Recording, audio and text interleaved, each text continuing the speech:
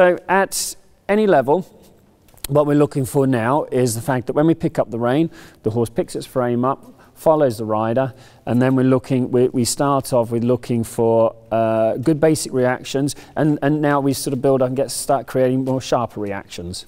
All right, George, you want to pick up? So first of all, when we pick up the rein here, just ease the walk back slightly.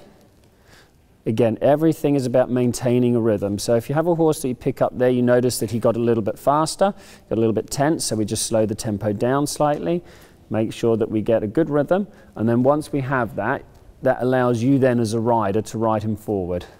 All right, George, let's go trot. Go rising, go large. Okay, so...